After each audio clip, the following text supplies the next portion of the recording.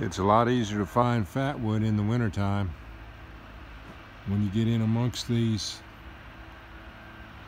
larger, more mature pines. You can see where a bunch of limbs and trees have fallen down. Here's a likely specimen right here. We pull this out, smack it against a tree. You ought to be able to see if there's any fatwood in this.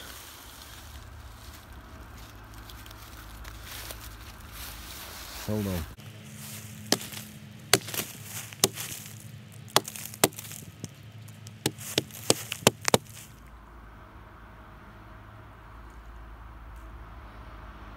And sure enough, there's some good fatwood and some more right in here. We'll take these home and whittle them up and see, try to expose the fatwood better.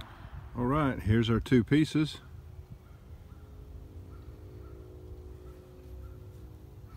And I can tell by the way this one is shaped and just what I see from where I broke it off right there that this is the one that's going to have the concentrated fatwood in it.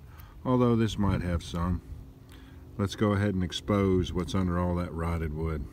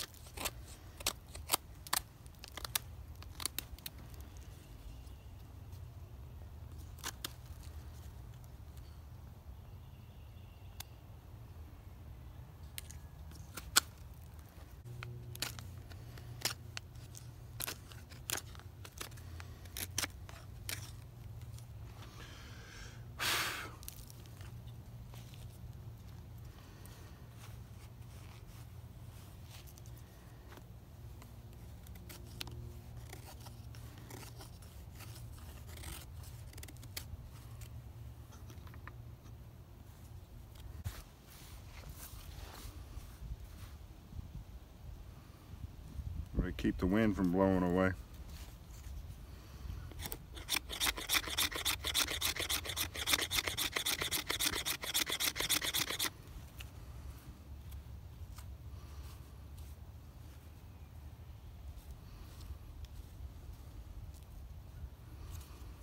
Let's try that before the wind blows it away.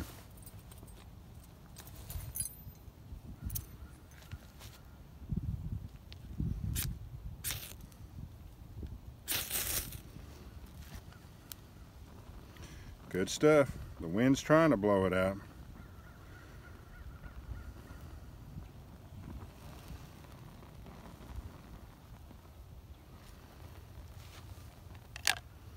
All right, I want to scrape up a few piles on the fire table and we'll end with that. Alright, here's what we ended up with. Some good looking stuff on the interior, isn't it? And when it completely dries out, it'll be even more reactive. Let's look at the other piece. Good stuff.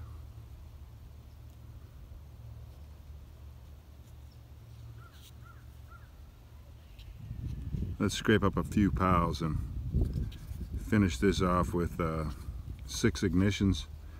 And usually I would go on top of the board, but the way the wind is blowing, I'm going to have to go down on the metal table. It'll blow it up against the board. Let's try it.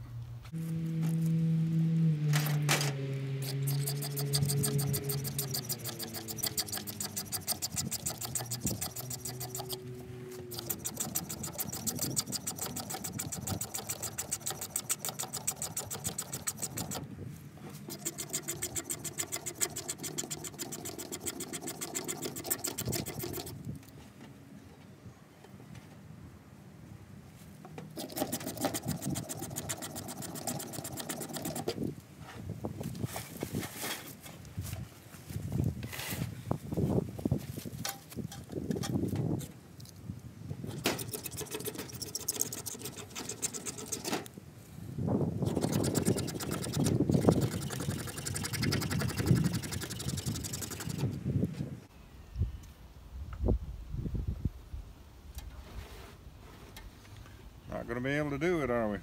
Not with that wind like that.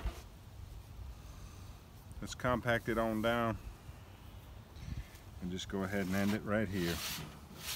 Alright, all this wind is not going to let me do it, so I just put all 4 piles together right here. We can end it on this right here. But if you're having trouble finding fatwood like I did for years, and come to find out I've been stepping over it and it's been all around me, in the wintertime especially, when all of the underbrush is died back and you can sort of scan across the floor of the forest, find where some older pine trees are at and investigate any log or any branch that's severely rotted away or partially under the ground. And of course the snags that are sticking up out of old stumps, those are always going to be fatwood. It's a lot easier to find than what you may think. Let's go ahead and light this up.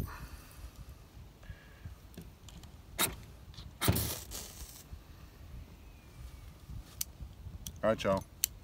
I appreciate you joining me on this one. We'll catch you on the next one.